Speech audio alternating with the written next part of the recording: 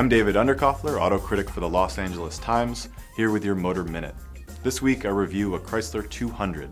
It's a thorough redesign of the Chrysler Sebring, a car that was so bad that you had no business parking it in your driveway unless you had robbed a Hertz rental car agency or struck it big on The Price is Right.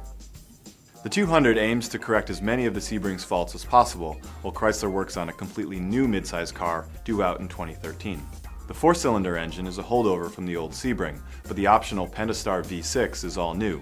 Also new is a 6-speed automatic transmission, a completely redesigned front and rear, and interior.